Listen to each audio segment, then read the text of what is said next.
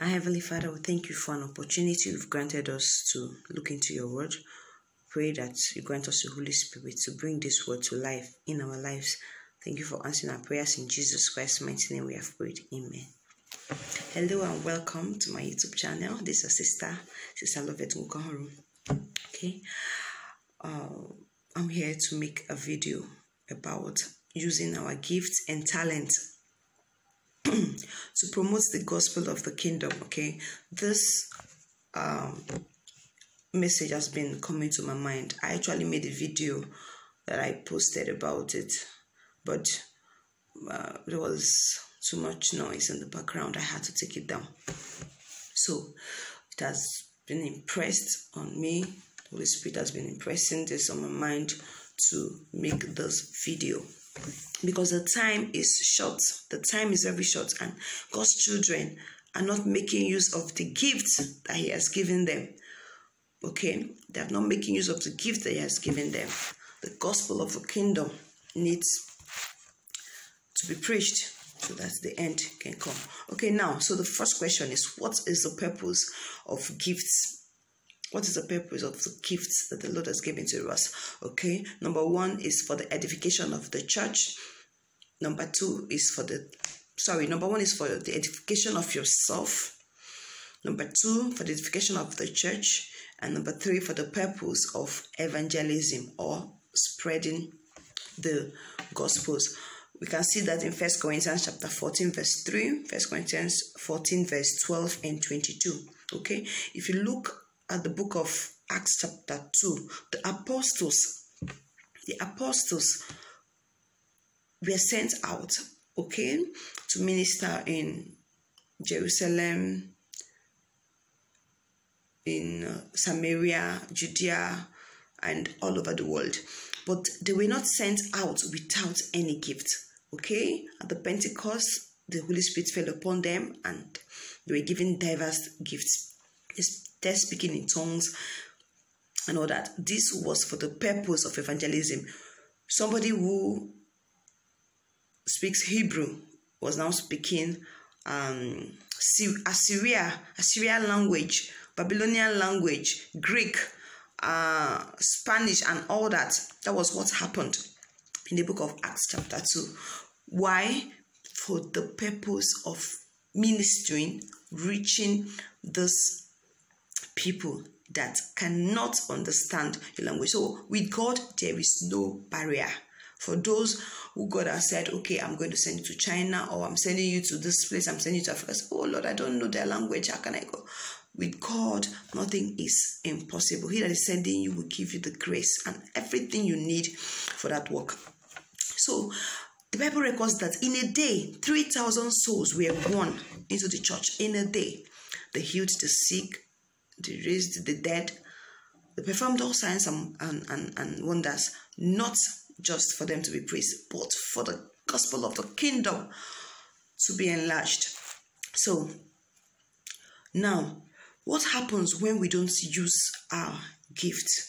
Okay, it slows down the work of God. It delays the coming of Christ. Matthew chapter 24 verse 8 tells us that the gospel of the kingdom shall be preached in all the worlds and as a witness, and then the end will come. Okay, like I was saying before, God is not happy at all if we don't make use of the gift He has given us, because these things are to promote His work. There was a dream my younger sister had.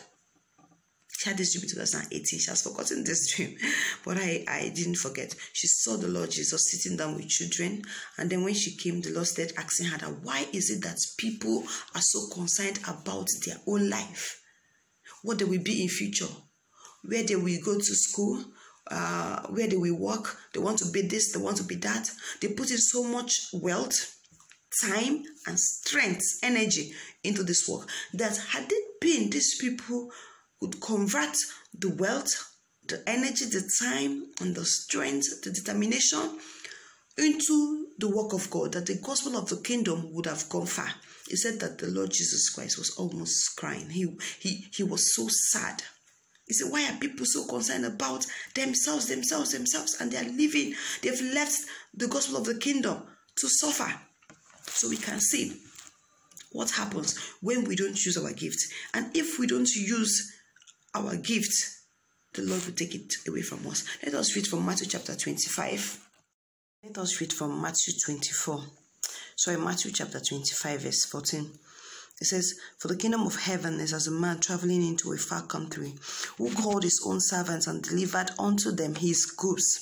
The goods are the talents, are the gifts. "And unto one he gave 5, to the other he gave 2, to the other he gave 1, according to his several ability."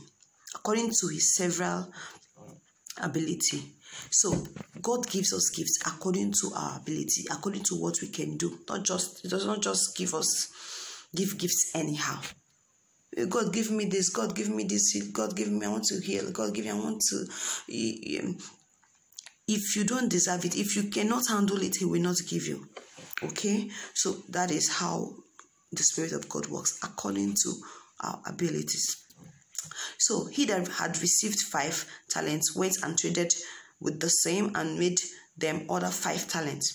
The one who got 2 did the same thing and got extra 2. But the one who got 1 went ahead and hid his own inside the pit. Let us see what happened.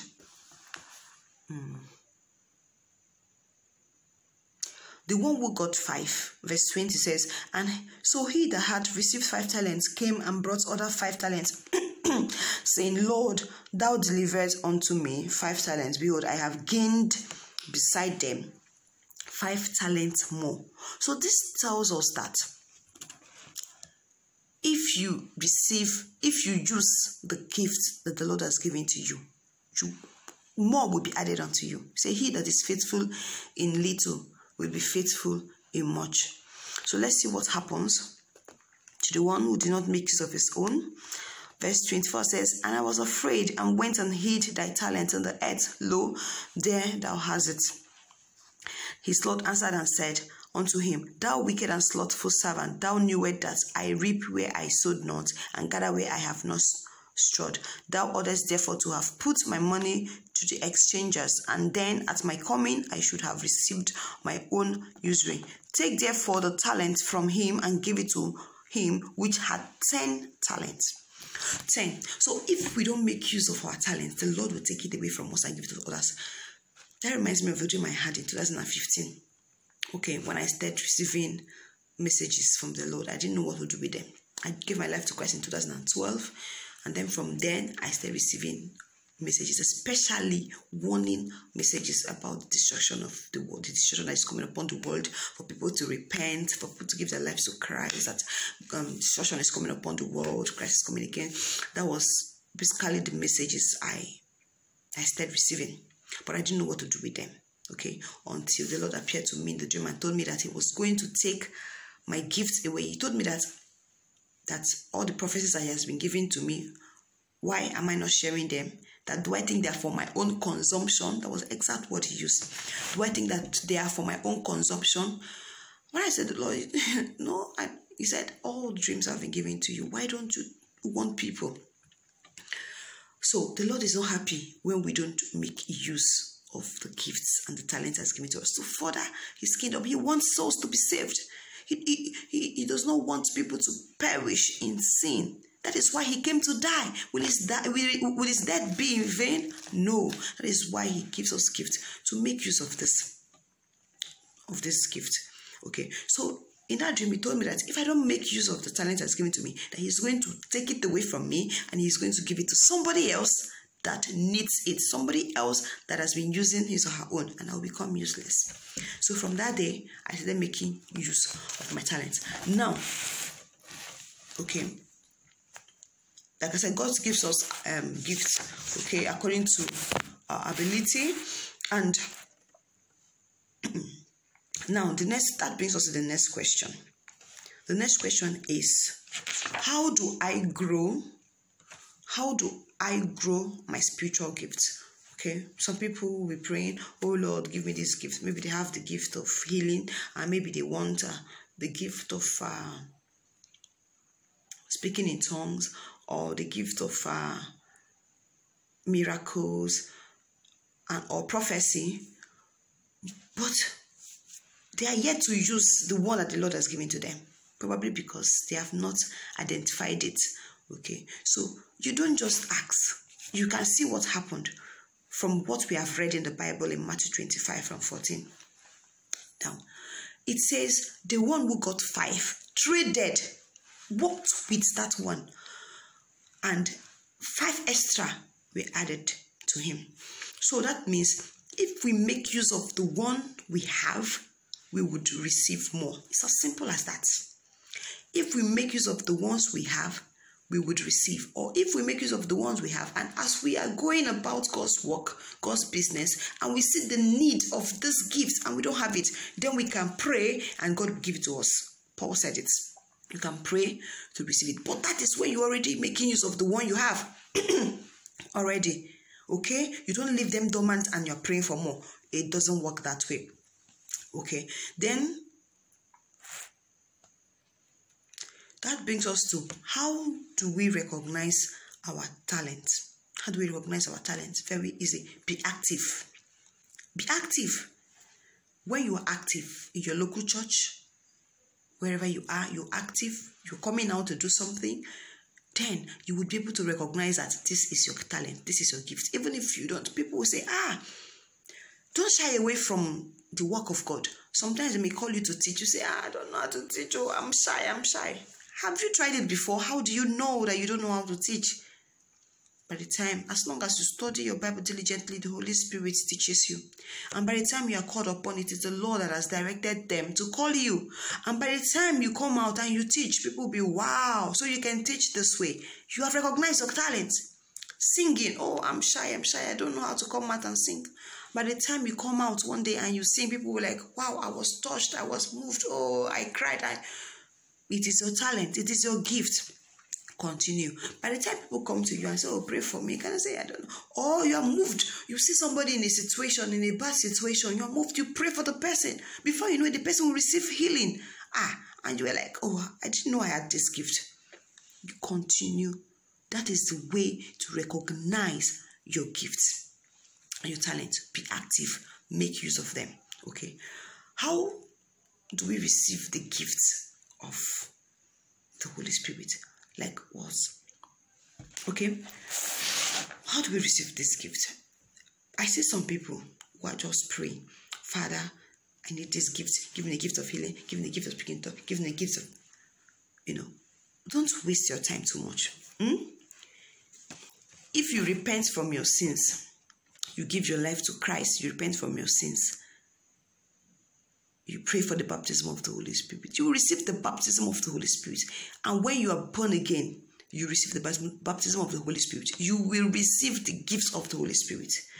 The Spirit gives the fruit and the gifts. It is from one Spirit. Let us read 1 Corinthians chapter 12.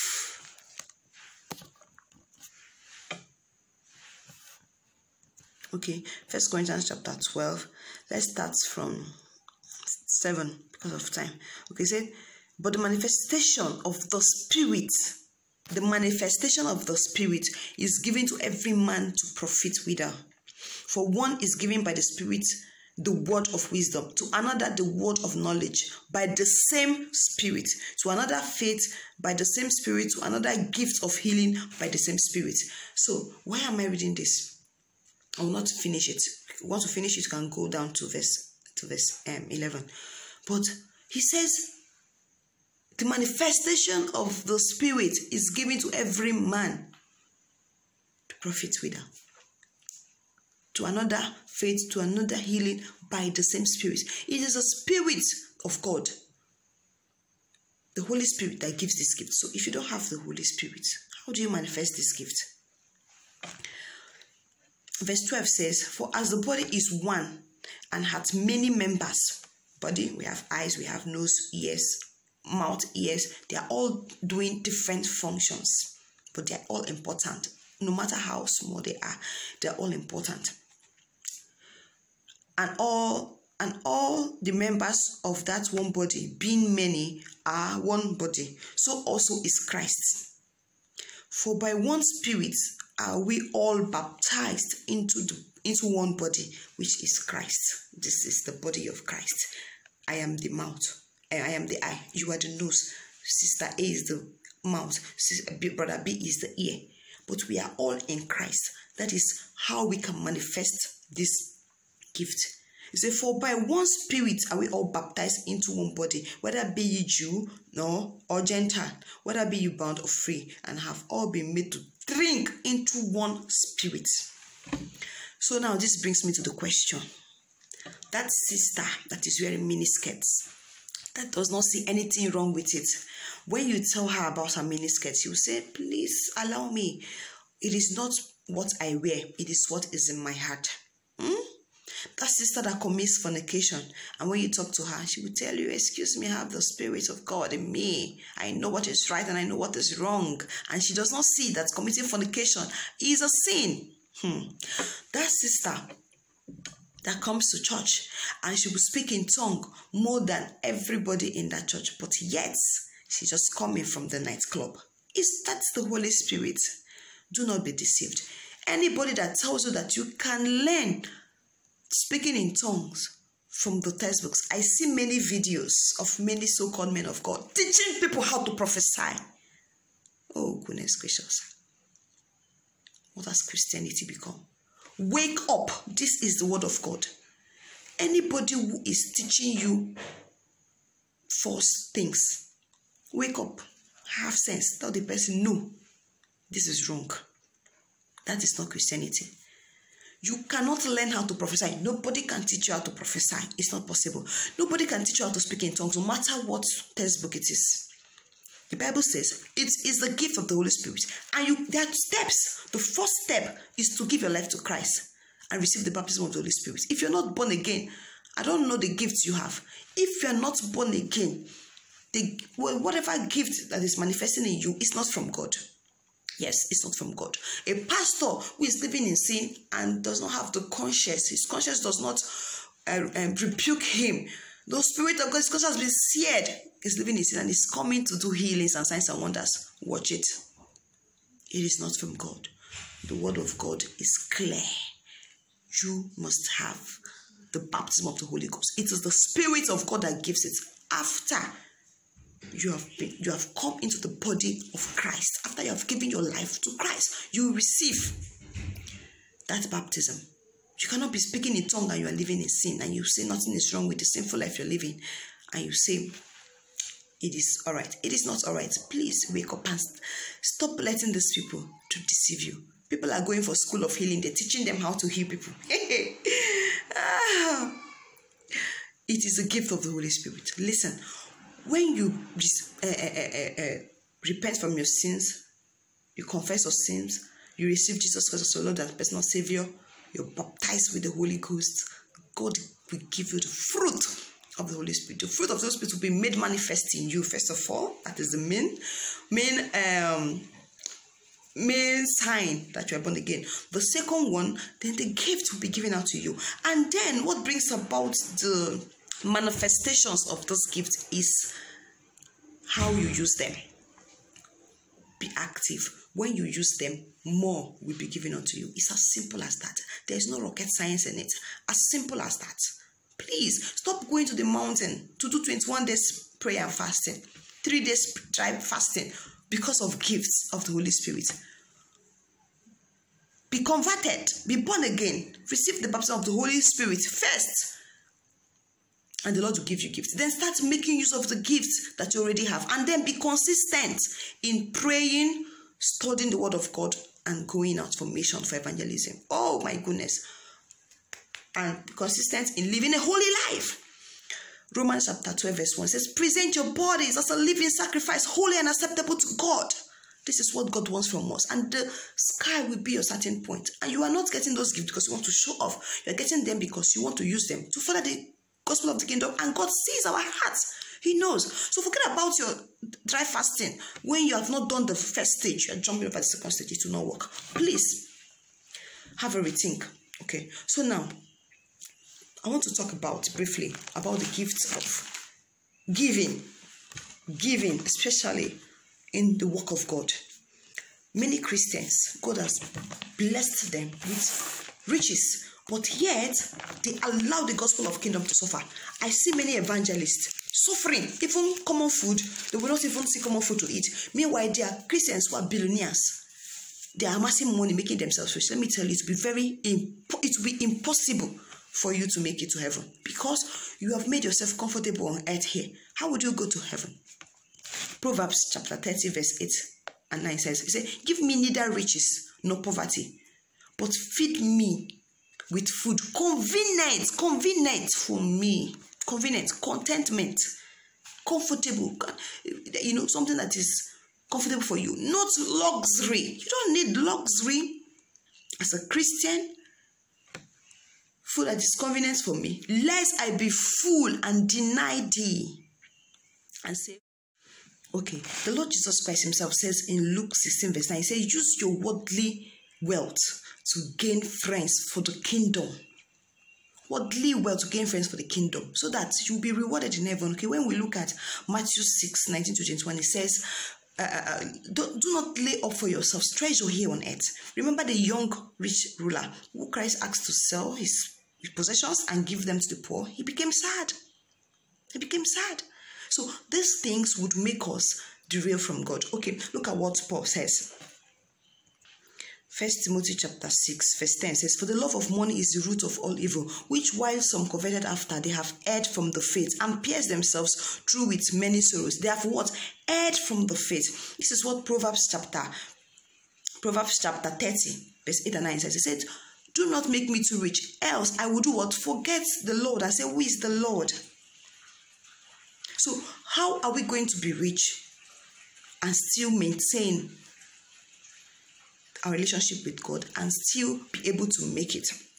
Okay, verse 17 says, charge them that are verse 17 says, charge them that are rich in this world, that they not be high-minded, nor trust in uncertain riches, but in the living God who giveth us richly all things to enjoy. Okay, see, Deuteronomy chapter 8 verse 17 tells us that it is the Lord who gives us the ability to make wealth. And then if we look at Romans chapter 12, I think 4 to 8, we'll see that the gifts, the giving is mentioned there as a gift. Giving is mentioned there as a gift.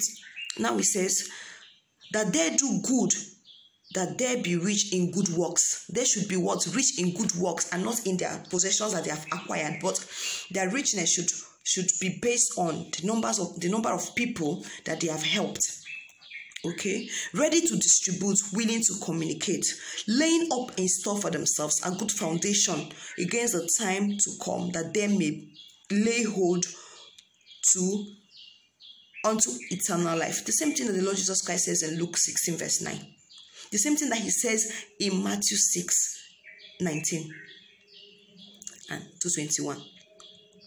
So this tells us that if you don't give out the riches that the Lord has given to you, I'm not saying you shouldn't enjoy what God has given to you with your family. Yes, live well, be comfortable, but don't intentionally give yourself a luxurious life. It will be difficult. The Bible says, Jesus Christ himself said that it will be difficult for a rich man to make heaven.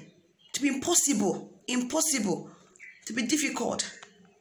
It will be easier for a camel to pass through an iron of a needle than for a rich man to make heaven. Why? Because it's comfortable here. As like, he has everything. Why do I need God anymore? Just like what Proverbs says. It says, don't give me too much riches, lest I forget thee and say, who is God?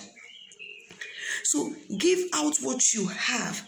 Give more than half of what you have if you are that rich, thereby laying up for yourself treasure in heaven. And when you do so, you are walking in line with the will of God. You are spreading the gospel of the kingdom with your money.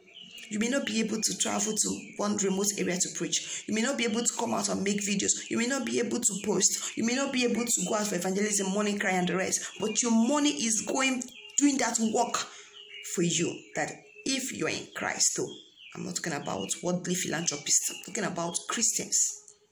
So, my brothers and sisters, please let us put this word into practice. The Lord is not happy that people are not making use of their gift. to serve him, to further the gospel of the kingdom. He's not happy. Please, let us start making use of the gifts and talents and abilities that the Lord has given to us. Use our wealth. Use everything that the Lord has given to us to further his kingdom, and it shall be well with you. Thank you for watching. Please share this video, subscribe, and like.